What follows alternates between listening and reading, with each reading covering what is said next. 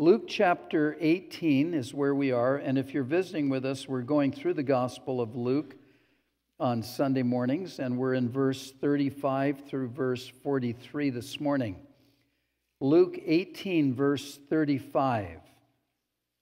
Then it happened that as he was coming near Jericho, that a certain blind man sat by the road begging.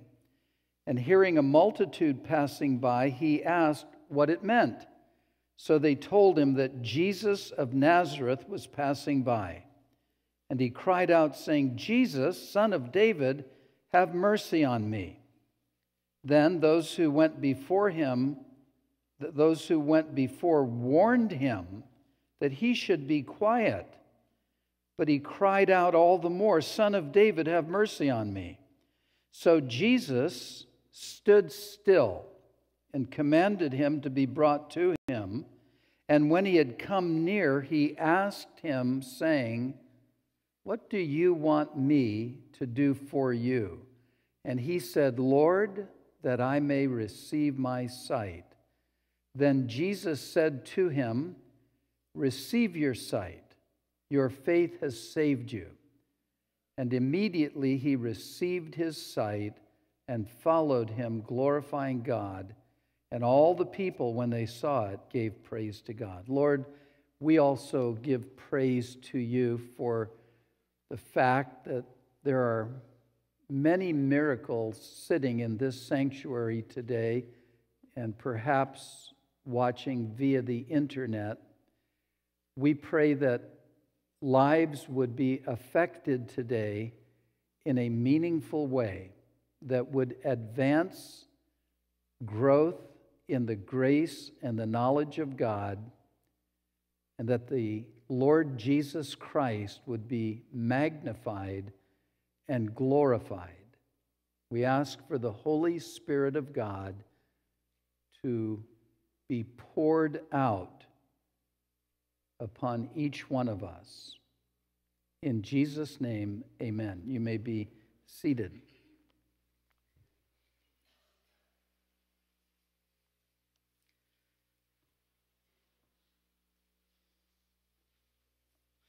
Verse 35 says,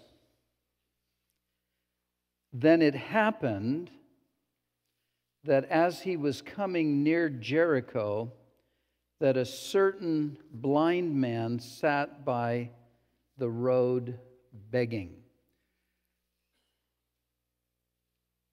The words, then it happened, really are merely words that help us understand that what had happened in the previous record here in Luke is now transitioning.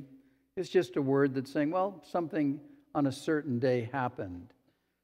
But what happened on this day was something that the blind man did not expect to have happened to him.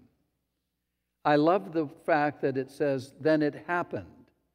And I would like to suggest to you that before this service is over, you might have a testimony as you leave here today and say, you know what? Something happened today to my life. And I pray that that will be your testimony. But as Jesus, was coming near Jericho, he had been up in the Galilee northern area, moving towards Jerusalem, as he had mentioned earlier back in verse 31, we're going up to Jerusalem.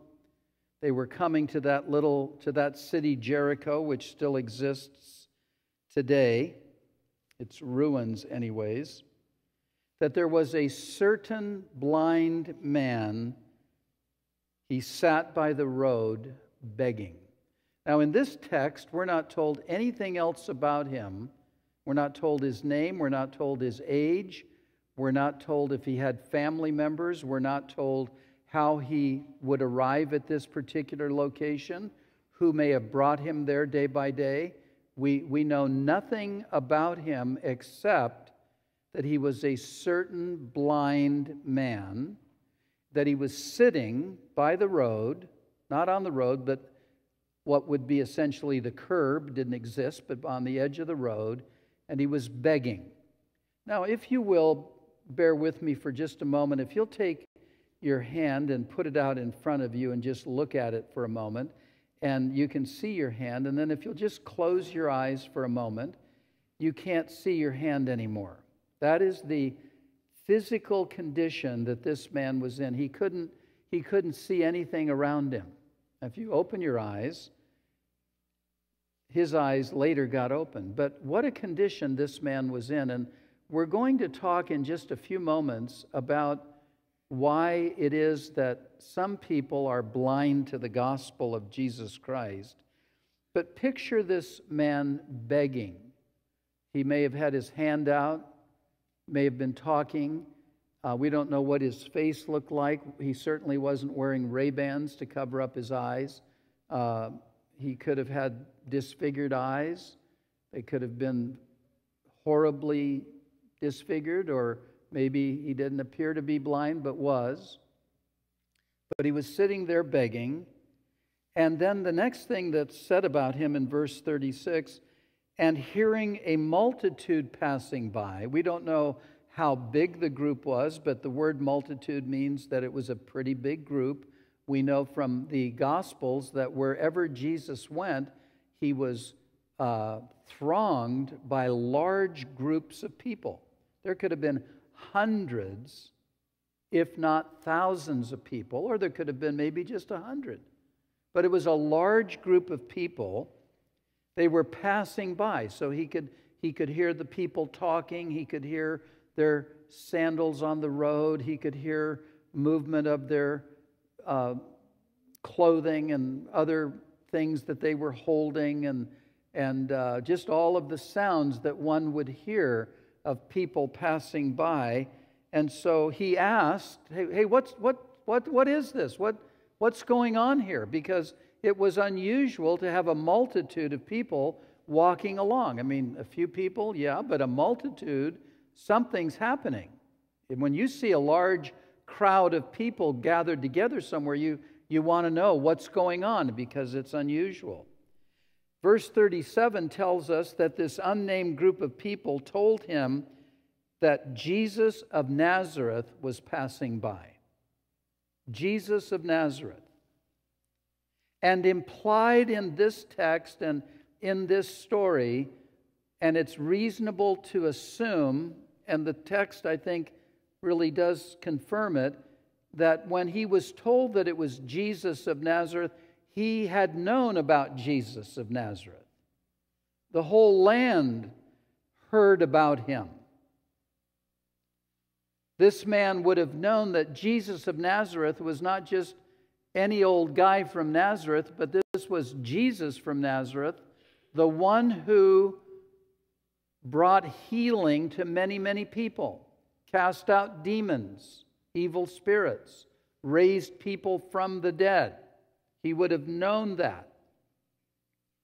So in verse 38, upon being told that it was Jesus of Nazareth, he cried out. And when it says he cried out, he didn't just say, Jesus. He cried out. He passionately cried out. He'd want to be heard. I mean, he's sitting down. There's this multitude. There's all this noise. He cried out saying, Jesus. He's trying to get Jesus' attention. Jesus, he called him Son of David. Another indication that he understood a little bit of who Jesus was. And then he made one request of him. Notice at the end of verse 38, have mercy on me.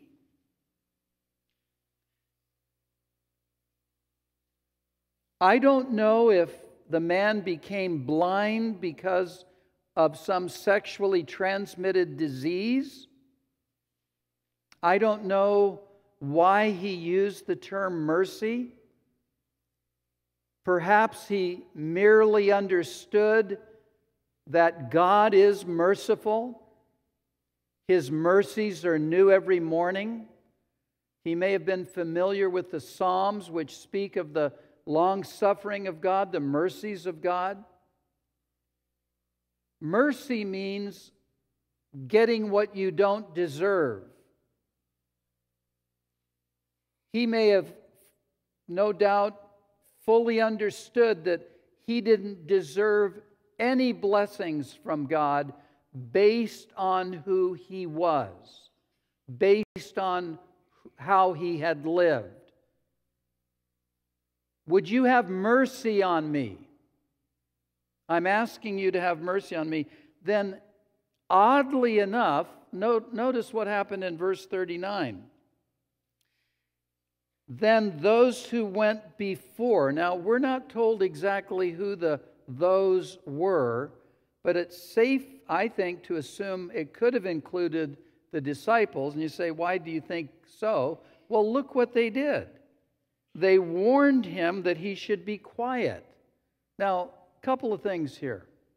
The disciples were known for not being real sharp about what Jesus was wanting to do. Sound familiar? Do you remember when people were trying to bring their children to Jesus to be blessed?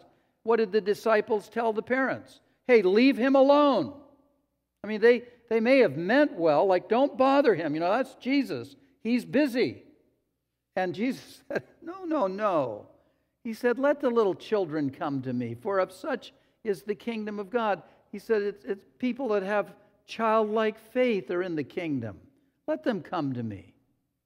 So it may very well, this group called those, may have included the disciples. And if it did, it's sad, but it can be perhaps a reflection of you and I. Imagine these people having no care for this poor blind man. In fact, they warned him. That means they were threatening him. We're not told what the threat was. We're not told what the consequence was. I don't like to use this terminology, but they told him to shut up or something's going to happen to you. They had absolutely no compassion for this poor guy begging on the side of the road, who was not just a beggar, but he was blind. They warned him to be quiet. Well, in the middle of verse 39, here's what he did in response to their warning. It says, but he cried out all the more. This just got him going. He cried out all the more. He amped up his cry to Jesus, and this time he shortened it. He just said, Son of David, a term relegated to the Messiah, but again, the same prayer request, have mercy on me. So he just, no doubt, raised the volume of his voice. It's funny, you know, when people are told not to do something, the reaction is that they just want to do it. The other day, I came in the lobby area here, and some of the guys had just painted one of the walls, and it had a sign that said wet paint. Guess what I wanted to do? I almost did it. I just thought, I'm just going to see how wet it is. You know, it's like if you see a sign that says wet paint don't touch, you go, you know, really? Now, I can tell you, when I walk in, usually I don't want to walk over the wall and touch it. I don't have a touch the wall fetish. But when I saw that sign, it elicited something within me that made me want to touch that wall. So when this guy was told, be quiet, don't talk to him, well, he just said, no, sir, I'm going to talk to him all I want. And he cried out to Jesus all the more. Now in verse 40, this is so beautiful because remember now, this multitude had come to where the guy was sitting. They were in front of him and they were moving along. So Jesus was probably past him already, probably. But it says, so Jesus stood still. He just stopped. I love that. He just stood still. I wonder what those around him thought. Like, what's up? Why are you stopping? And he commanded him to be brought to him. It wouldn't surprise me if the very people Jesus told to go get the blind man were the very ones who had told the blind man to be quiet. You see, Jesus loves to explain to people that, like us, that don't understand His compassion. He'll often use us. Let me back up. I think He wanted them to know, hey guys, you got the idea wrong here. I care about people. So would you please go get that guy?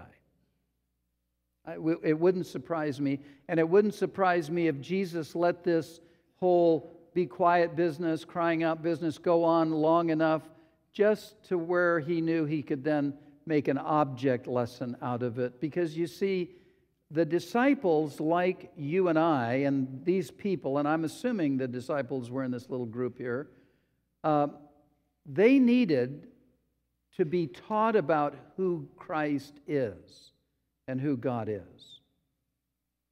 They needed to be taught that He cares about people so much that as the just one, the just died for the unjust. He wants to communicate to people that God is not out damning people as you hear people all day say He is. But rather, God demonstrated His love for us in that while we were yet sinners, Christ died for us. Jesus was instructing them about who He was. Jesus wants to instruct us about who He is. So He stood still, commanded that the man be brought to Him, and when He had come near, so this group now, and I'm reading into the text, if it was the group that warned him, they're now going over with red faces and said to the guy, hey, whatever your name is, yes, come with us, Jesus wants to see you. Imagine the joy in his heart at that moment. What? Yeah, come with us.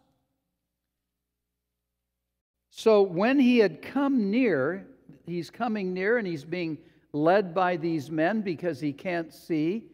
When he got near Jesus, Jesus asked him one question. What do you want me to do for you? What do you want me to do for you?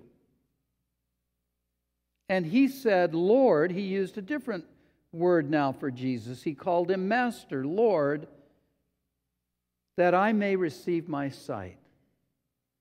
It's hard for us to imagine what this man must have gone through. I just want to be able to see.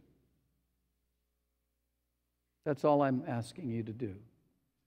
He also believed that Jesus could do that for him. And Jesus was asking him, what do you want me to do for you? Then, in verse 42, Jesus said to him, receive your sight, your faith has saved you. Bible scholars believe that the has saved you part of that verse includes the saving of his soul. Not only did Jesus heal him physically, but he healed him spiritually.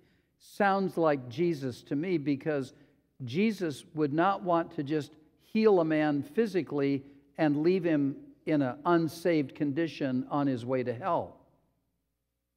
He saved him completely. And he said, receive your sight, your faith has saved you. The words themselves tell us that in addition to him receiving sight, he had been saved, which ought to encourage you who, if you're not saved, your faith can save you. Not your faith, but that's the basis upon which you can be saved. Christ will save your soul if you ask Him. The Bible says, whoever calls upon the name of the Lord shall be saved. So if you're not saved, you can be saved today. You see, then it happened that on the 18th of January, isn't it the 18th today? The 18th of January, you got saved. You didn't expect it, but it could happen today to you. Well, verse 43 wraps up the story. And immediately he received his sight. So just like that, as soon as Jesus got through speaking to him, immediately he went from being blind to being able to see. And then notice what he did. First of all, there's three things. One, he received his sight. It was a gift from God, the gift of healing. Secondly, he followed Jesus, which means after he got his sight, he started following Christ. Thirdly, he was glorifying God. So the Lord healed him. He saved his soul.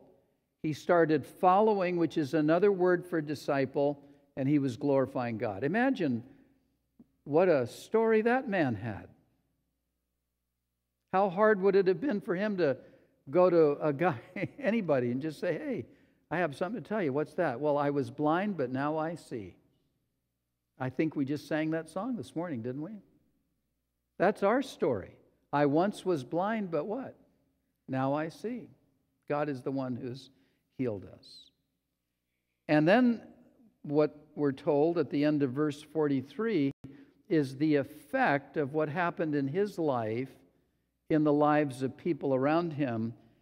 And all the people, when they saw it, gave praise to God. Imagine. Wow. Praise the Lord. And that's what happens. That's what happens in your life as you've become saved. People around you see the difference. I was talking to somebody just the other day, a man I'm discipling, and he was telling me that he went and told his friends what had happened to him. He has a real testimony to tell them. Hey, I want to let you know what's happened to me. And I'm certain that as time marches on, those friends are going to see the evidence of what he said. You know, people can go say anything. Hey, God saved me. Well, now, if somebody said that to my wife, she'd say, well, let's wait a little bit and see if it's really real. I'm the kind of guy that if you tell me something, I go, oh, good. My wife's the kind of woman that says, let's see if it's really real. So you can imagine all the trouble she keeps me out of, because I just believe people and I get taken advantage of. That's my poor story. I'm sharing it with you here today. But anyways, I blame that all on my parents too. I want to throw that in while I'm at it. So that's the story. Short little story. Turn with me, please, to the book of Ephesians, chapter 3, for a moment. Ephesians, chapter 3. I'd like to just take a few minutes to bring some application for you and I from this story beyond whatever the Lord may have already ministered to you. But notice in Ephesians, chapter 3, in the last two verses, verse 20 and 21, Ephesians 3, verse 20 and 21, we are told something here about God. It says, now to him who is able to do exceedingly abundantly above all that we ask or think, according to the power that works in us, to him be glory in the church by Christ Jesus throughout all ages, world without end. Amen. I quoted that verse once to a guy who has been a Christian a long time, knows the Bible. I was just quoting it to him at breakfast, and I said, you know that beautiful verse I read it this morning, exceedingly abundantly? He said, Bob, he said, the Bible isn't written that way. The Bible doesn't say two words like that together. I said, oh, yes, it does. He said, oh, no, it doesn't. He thought he was real smart. And I said, well, why don't you open your Bible? It says it right there, exceedingly abundantly. Only God would say it that way. God is able to do exceedingly. How would you even define the word exceedingly? And then abundantly. above all that we could ask or think. That's a truth about God. Now, that blind man, he had a problem. I'm not sure what circumstances you would put in under your heading of problems in your life right now, but would you just think a little bit with me for a moment and maybe make a mental list of the issues that you're dealing with, that if Jesus were to ask you, what do you want me to do for you? It would be those things that you'd put on that list. You can put them in a little box in your mind if you want. Maybe you are in an adulterous relationship and you know you want God to help you out of it. Maybe you are flirting with somebody that you have no business flirting with.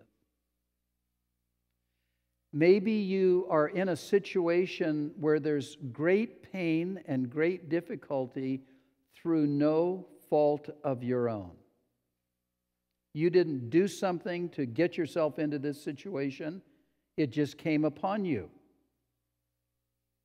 Or maybe you did do something to get yourself in a tough situation. Maybe you're having difficulties with your spouse, your children, your boss, your co-workers, people that you oversee. Maybe you are having issues just within your own mind and heart of confusion and sadness and depression, anxiety, worry. I mean, you name it. I'd like you to just kind of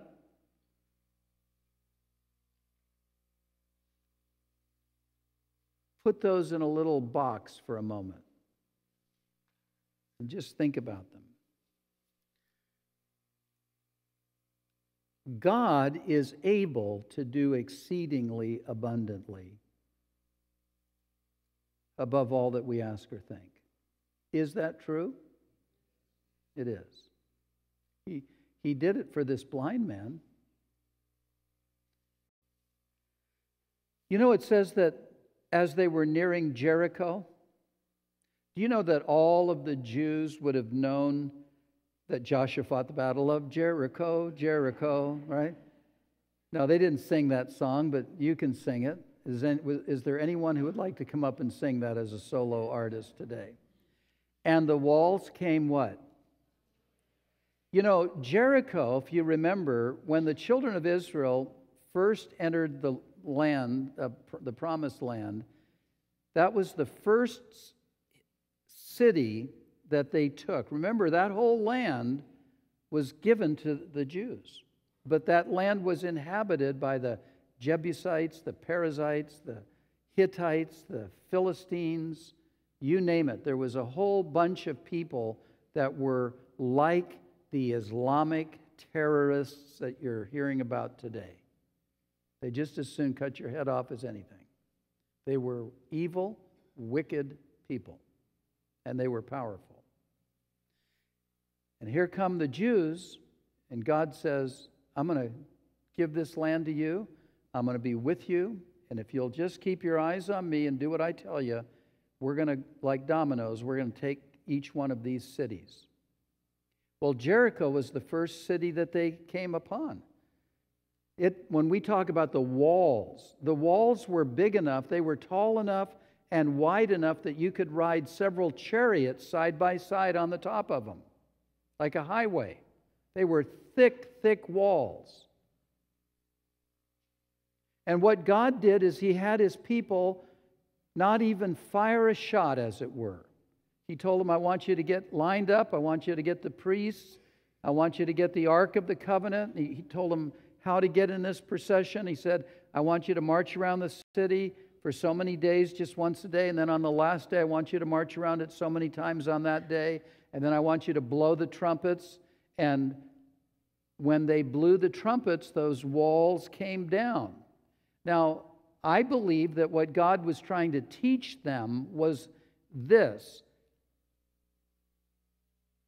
I'm going to do for you what needs to be done. I have plans for you. And what you need to do is not by your might or your power, but by my Spirit, saith the Lord.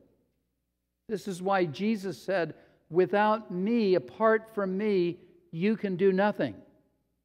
It's why Paul said, I can do all things, meaning all of the things God calls me to, I can do all things through Christ Jesus. So one of the first things God was trying to teach His people is, look, I can do this for you. And it's a great reminder for you and I as we think about the problems we have, that it's God who does the work. It's God who does the work. He isn't, you know that statement, God helps those who what? Where did that come from? I think it came from below, the pit. I mean, if you could help yourself, why does God need to help you? God says, oh, I can see you're helping yourself. Well, let me join up with you. You look pretty good. Makes no sense. He actually, the truth is, Paul said in 2 Corinthians chapter 12, hey, guess what I discovered? When I'm weak, then I'm strong. In my weakness, His grace and His strength is made perfect. So God isn't looking for strong people. He's attracted actually to people who are weak. Lord, I can't do this. And the fact is, you know what? We can't do life as Christians without a complete dependence upon God. And you know what?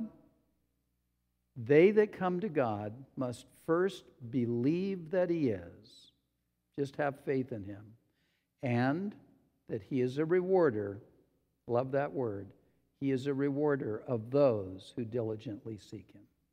Have you found that to be true? It's the truth. Look with me in 2 Corinthians to the left of Ephesians, 2 Corinthians chapter 4, please, for just a moment. Walter's saying when Pastor Bob says just a moment, he doesn't literally mean a moment. He has his own definition of a moment. It's a longer period of time than most people define moment. So if you look with me for my own definition of a moment in 2 Corinthians 4 for a moment, please. Look what it says in verse 3. 2 Corinthians 4, verse 3. This goes to the issue of people not being able to see the gospel, blindness. But even if our gospel is veiled, it is veiled to those who are perishing. What an alarming statement. Paul is acknowledging there are some people who can't see the gospel. It is veiled to them. It's behind the veil. They're veiled. They can't see it. And if they can't see it, you know what that means? It means they are perishing. What does perishing mean? It means that you are unsaved, you are without God, you are without Christ, you are without hope, you are separated from God, you are dead in your sins and your trespasses, and if you die in that condition, you will be separated from God forever. So that young man that we prayed for, he's perishing and doesn't know it. That's a terrible condition to be in, by the way. Now, from his perspective, he doesn't have a care in the world. He's got it all worked out. Verse 4 further explains this veiled business, whose minds the God of this age has blinded, who do not believe, lest the light of the gospel of the glory of Christ, who is the image of God, should shine on them. So it's interesting that Paul now switches metaphors from not being able to see with the eyes, veiled, to the mind. He says, whose minds the God of this age has blinded. Who is the god of this age? It's the devil, isn't it? And his demons. So what are they doing in the lives of unbelievers? They're blinding them from the gospel. Blinding their minds. The satanic activity is so effective that it causes an unbeliever to not be able to see the truth of the gospel. The reason that he blinds their minds is prevention. It's lest the light of the gospel of the glory of Christ, who is the image of God, should shine on them. He does not want them to see the gospel. That's why when you're praying for somebody, trying to get them to church, all hell breaks loose on you and on them. He knows that if a person who is not a believer can hear the gospel, there's a real good chance their eyes could be opened. And that's what you should pray for people you're praying for that are not saved. Pray that God would open their eyes. Now let me tell you, just because a person's eyes are opened and they can see doesn't mean they're saved. It only means they can now see what they couldn't see. They need to now repent of their sins and place their faith in Jesus Christ. Just knowing about God isn't going to save you, but you at least have to know who He is to be saved, and God can open their eyes. And I pray for you today, if you're here and your mind is blinded, I pray that God opens your eyes today in Jesus' name, that you can see the glorious light of the gospel of Jesus Christ. How would you answer Jesus' question if He asked you, so that box you've got, that list you've got, what do you want me to do for you? What would you say to Him? Keep it to yourself. What would you say to Him? You say, well, how much time do we have here?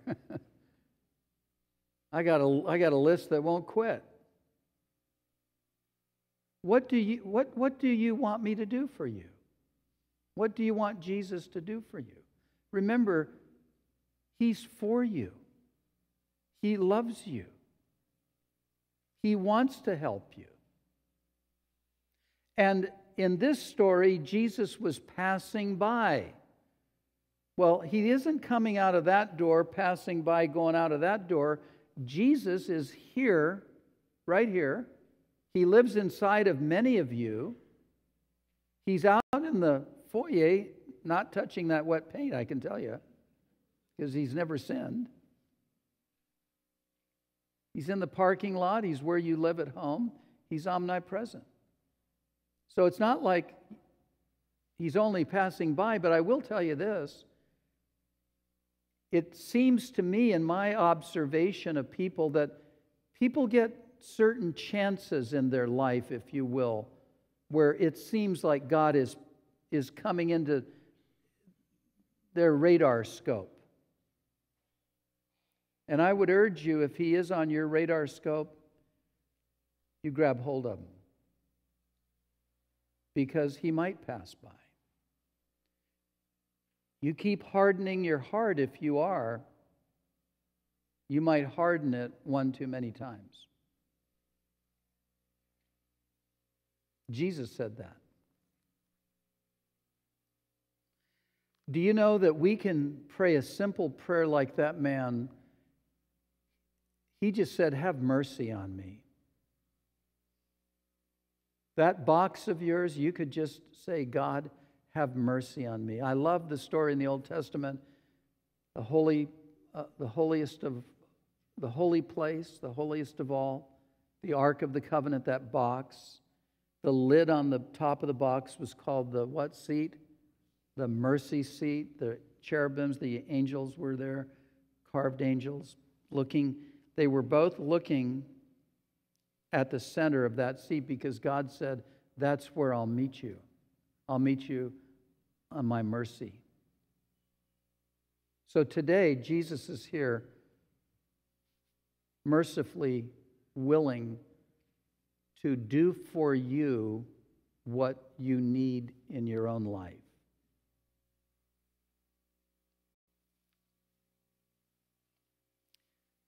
There were people telling this man to be quiet. You may be crying out in your life, and I would assume you are, for God to help you, and there may be voices or circumstances that are telling you to be quiet.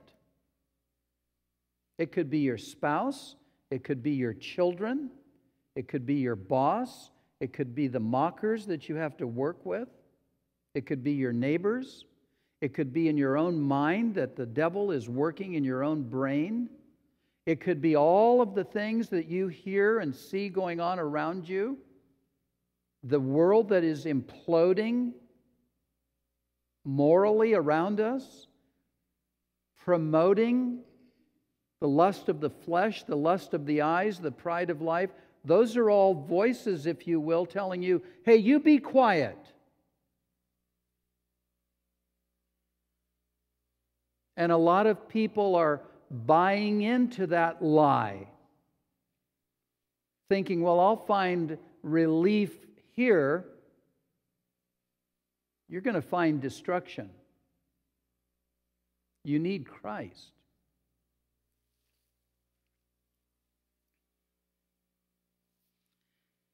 He stood still. What do you want me to do for you?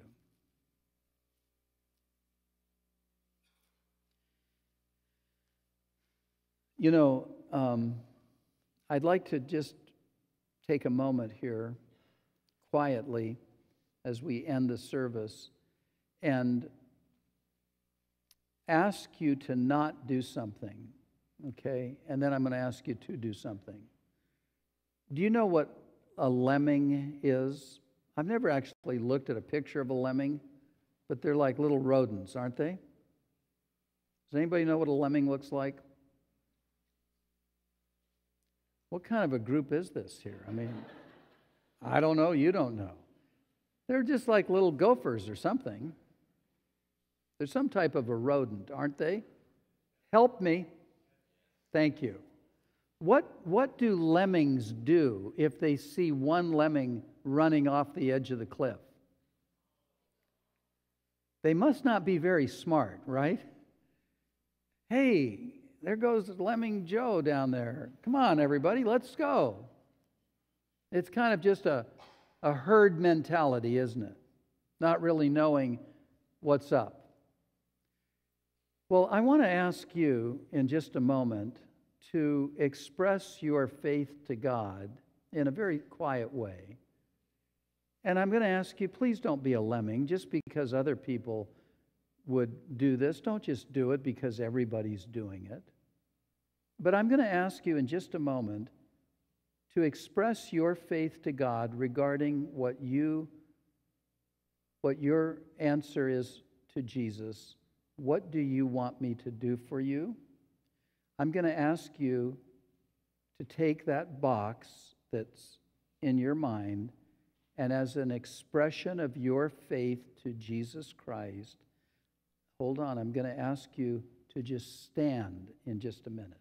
Okay? By standing, you're saying, Lord,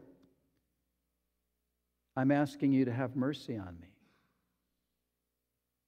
So a lot of people are going to stand in a moment here, but don't be a lemming. Don't just do it because everybody else is doing it. But would you please stand to your feet right now in response to that question, what do you want me to do for you? Just if you want to stand to your feet. And I'd like to take just less than a minute to just remain standing quietly. Would you please, in your own heart, reflect on what God has said to you here today? And would you please speak to the Lord in your own heart quietly? Let's just quiet our hearts for a moment.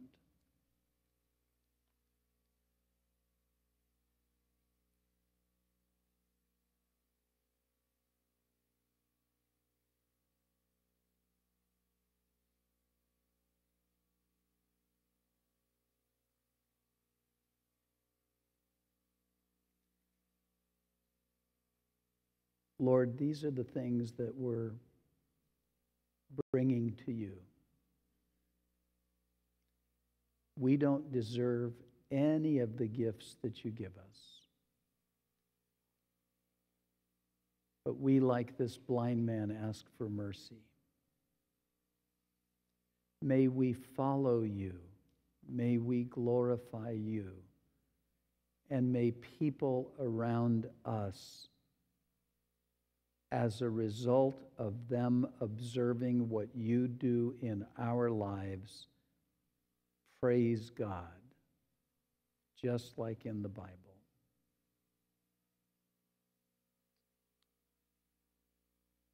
Please be seated in a quiet way. And would you join me in another prayer? And would you please help me to pray by praying and repeating this prayer out loud? We want to pray for anyone here who does not know Jesus Christ, that they would give their lives to Christ this morning. And we want to pray for those who've been away from Christ, that they would come back to Jesus. And then we're going to receive the morning tithes and offerings. So let's pray for the unsaved. Dear God, let's pray together. Dear God, I need to be saved. I admit I'm a sinner. I turn from my sins. I realize you're the Savior.